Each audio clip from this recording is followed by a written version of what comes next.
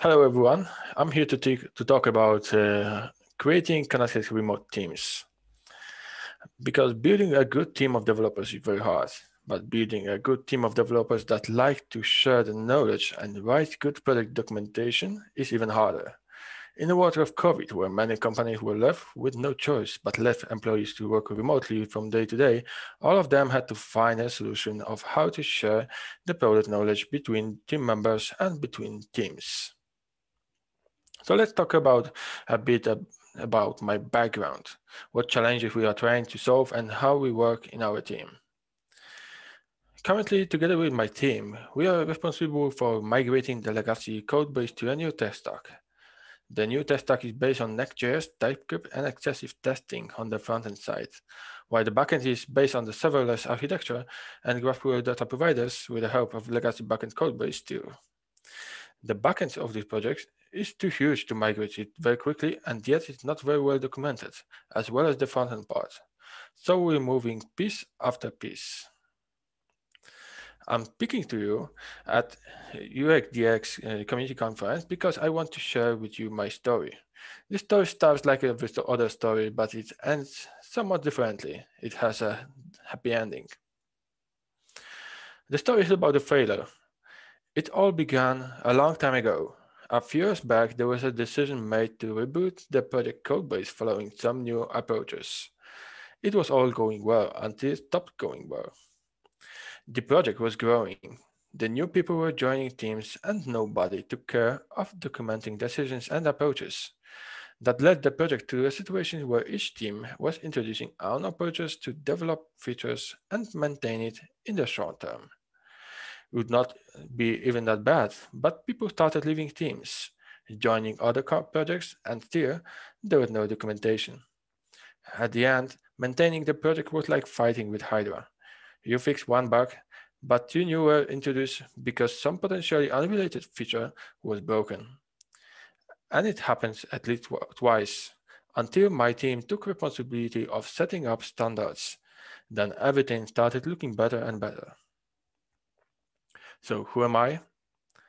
My name is Piotr. I've been developing web apps and helping to grow other developers since 2009.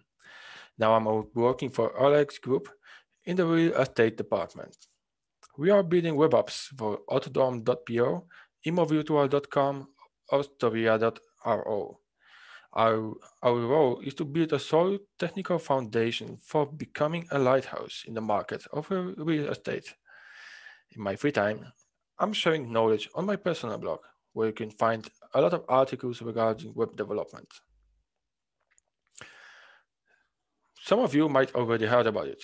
The tribal knowledge is a knowledge spread vocally. There is no written document.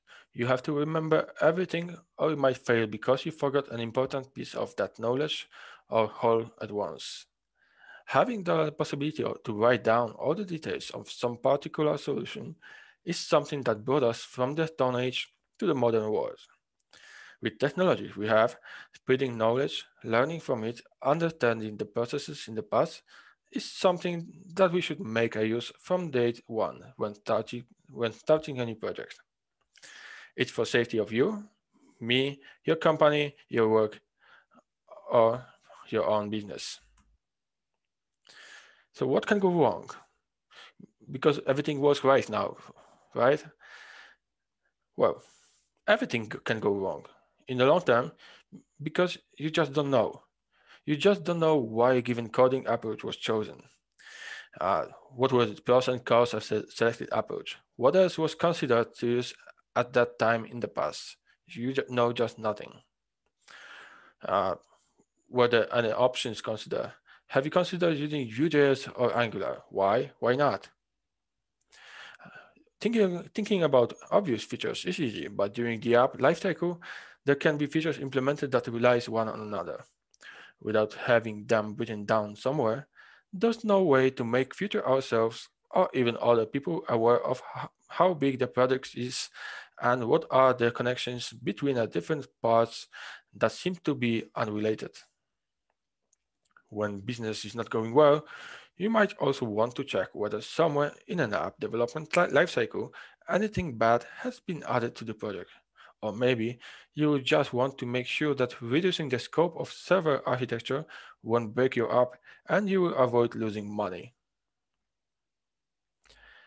Without proper documentation, devs keep on reinventing the wheel over and over again. At the end, your product teams end up maintaining multiple versions of the same page components, like navs or search forms or data providers. In order to avoid such situations, we have to stop and think, how can we do better? How to improve company communication within the team? For remote teams, clear communication is even more important than for the in-house teams. When working remotely, you have no chance to see all the details of a team member's reaction. You have no chance to see how he behaves. Most of times, the communication is based on written sentences. And here we get to the point.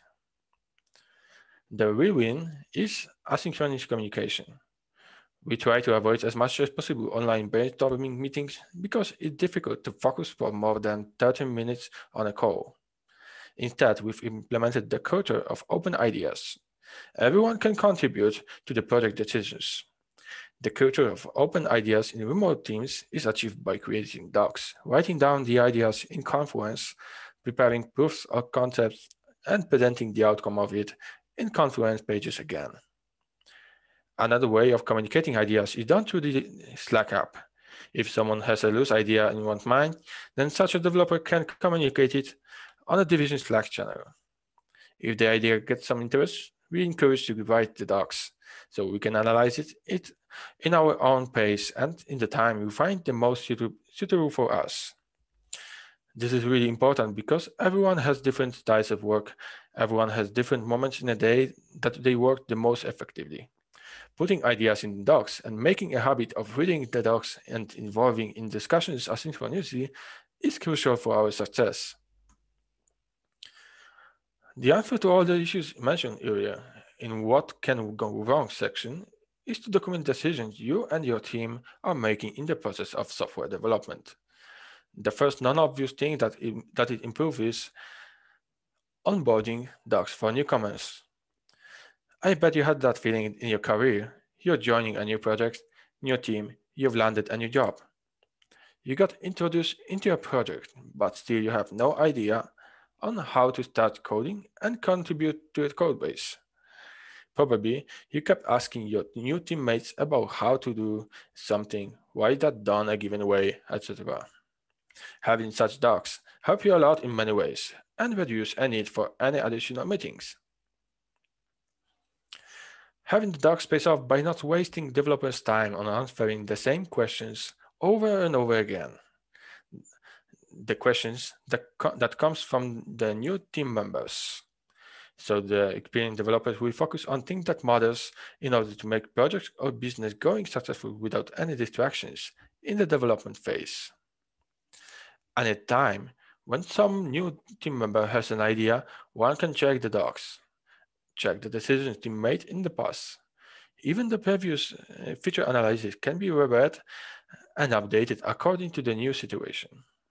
If there's a new, better solution, then it might be worth to discuss it and make some action points, for instance, doing a spike of proof of concept. Additionally, documenting the coding best practices the team incorporated is this introduction of new developers to a project. They will have less stressful first contributions in the project, with a high chance of not having many comments regarding the code styling and conventions they use. In most cases, such things will be solved by automated tools like ESLint or Piotr on the front-end side. It's still the documentation. At the end, in order to have such a comfortable distractless situation, we have to remember about one thing. It all requires team engagement. Saying that writing the documentation is important is very easy, but such expectations has to be a goal of everyone in the team.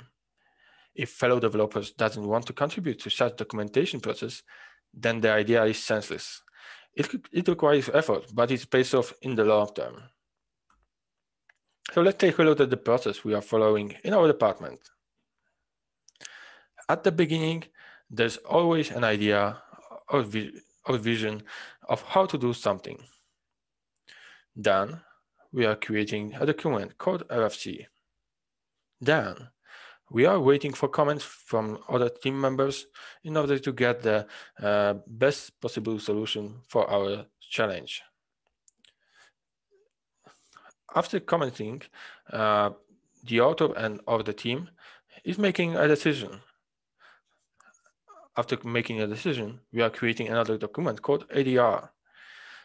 And then we start implementing the idea. This process is very important because it clarifies the need of the team and brings some standards to defining new processes, new ideas, new solutions, new approaches for coding, and how to keep the knowledge in the team. So what is the RFC?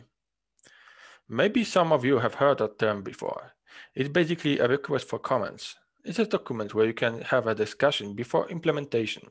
You can get to know what others think about an idea. You can ask for help in particular challenges. This document should be non-decisive. It should be stored in a specific, known by all place, so everyone knows where to look for the information. This document should have an author, due date, title, status, and description, so it's easy to determine who made the document and what it is about and what is its status. It can be approved, rejected, on hold, in progress, anything. Any status that your team decides to use. Let's talk about how to make a good RFC document actually. A good RFC document has a clean structure. It's very important to make the document very predictable and to follow the same structure in all the documents. So each document should contain proper meta description.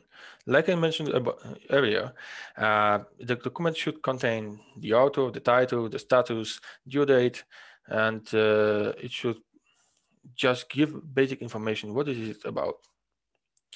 The document should also clearly define a problem, so everyone can understand where are the dragons. RFC provides at least one possible solution: analysis or research takeaways. It's important to acknowledge other team members that the RFC author had made some investigation and is looking for some other options, is looking for comments or for making the final decision. On the slide, you can see some sample RFC document I have created some time ago. It consists of meta section, table of contents, background description section where the challenge is described, possible solutions, explanations, conclusions, and optionally some things to think about in the future if the idea gets approved. Of course, not everything I mentioned here is visible on this slide, but I just wanted to show you that there is a meta description section and table of contents containing links to each section I have described. There's also one thing to mention. You might be wondering, should I put a comment in every RFC? I think no. If you are interested in the topic explained in the RFC, you have no meaningful comment to add, you can always click on the like button if it exists. It means you have read the docs and you like it. If you don't do anything, then it means that you don't care. Having strict deadlines helps making decisions faster. I found it very common when no strict due date was set, then the idea got blurred within the time, and it was not implemented at the end. Furthermore, setting up a strict deadline helps other developers, the ones interested in the topic, to focus on the topic and not to put it away to get back to it someday in the future. If a developer didn't take part in the discussion in a particular RFC, then such person's voice becomes unheard and not so important. At the end, usually it's not up to RFC author to make a final decision. It's a team effort in most cases. Only some minor architectural decisions can be taken by a single developer, like setting up some ESLint rules for code cleaner. Another document that is worth mentioning is ADR, the Architectural Decision Log, which is a collection of architecture decisions records. It's the final destination where all the decision logs should be stored. Anything outside of it is not a final decision and should not be followed by any developer. The ADR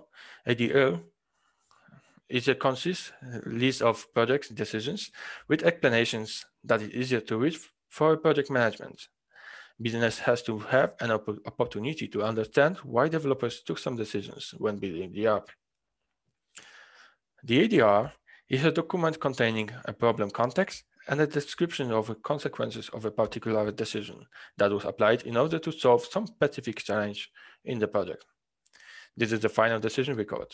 Every developer should follow that with no doubt and questions, because the time for questions and doubts was in the RFC comment sections. ADRs reduces a big amount of tribal knowledge because we have a list of final decisions and everyone is agreed to follow it. ADR strengthens the tooling around it in support of agile practices as well as iterative and incremental engineering processes. Such documents build a written down history of a project development and the decision-making process. Project history awareness makes the future development better. ADRs register some draft decisions made upon RC comments and discussions. So, how to make a good ADR? In general, the ADR document structure is very similar to RFC. It contains a clean meta description with author, decision status, decision date, decision excerpt, and a link to RFC document. The problem should be defined briefly. There's no need to duplicate the whole problem description from RFC. You can just refer to it in the description. The final decision is briefly described in the document.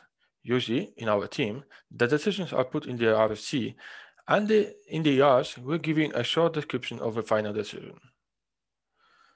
Just one tip from my end. If you want to keep ADRs in the Confluence, then I suggest using labels in order to make a nice appearance of decisions in the summary page. Without it, looking for ADRs will be a bit tougher. On this slide, you can see some sample ADR document. It's a kind of similar to RFC in the structure, but it has some differences as well. There's meta section, then below it, we put short description of the challenge we solve and the final decision. So everyone is aware how to, what was the decision, what is the outcome, what was the problem we solved, and everyone is agreed to follow that. To summarize my today's speech, I suggest avoid tribal knowledge, to make communication asynchronous. Reward creating new docs. Show other developers how they can make profit from it. Show that they can reduce amount of meetings and they could then focus on things that matters. And finally, maintain the docs. Usually newcomers are great docs maintainers because they can easily spot outdated pieces of documentation. Thank you.